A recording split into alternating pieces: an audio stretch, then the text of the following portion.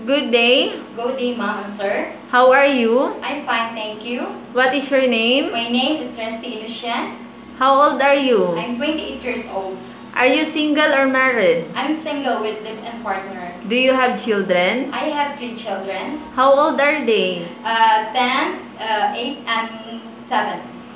What is your educational High background? school graduate.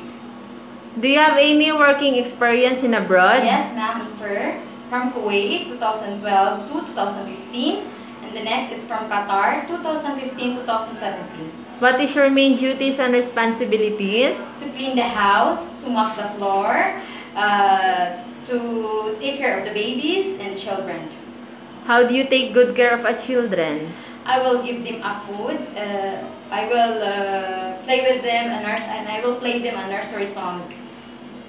Do you know how to take a bath for a children? Yes, ma'am, sir. Do you know how to take your baby? Yes, ma'am. How? I feed them. I will take a bath them and I will play them. Would you like to work with other maid? Yes, ma'am, sir. Are you afraid of dog or pets? No. Why do you want to work in Hong Kong? To support my family and to the future of my children. What is your message to your future employer? No, ma'am, sir.